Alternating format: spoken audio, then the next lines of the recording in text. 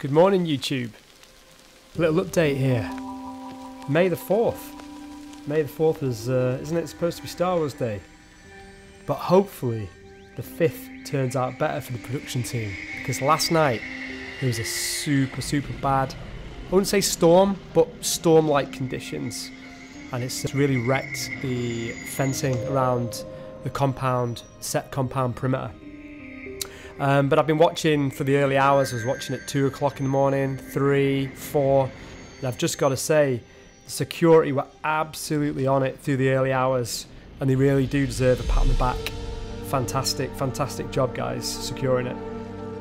And early this morning when I was out about at daylight, at the crack of dawn, the location manager and team were immediately securing the site, making it safe for the public. They were super efficient and speedy with the response. So I really have to give them a thank you and a well done for being super professional. I'm sure you all agree this is a little minor setback, could have been worse, but obviously was dealt with amazingly. And local residents want nothing more than this to be successful.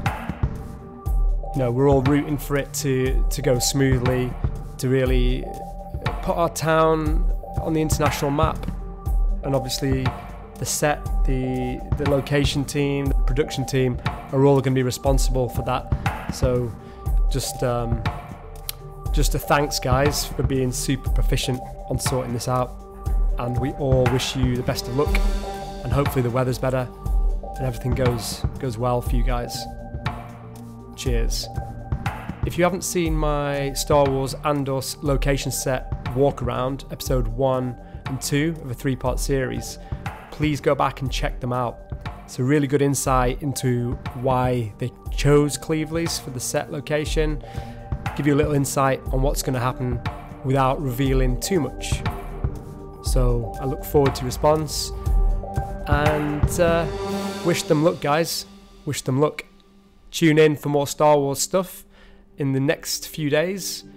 If anything happens, I'm on it. Peace.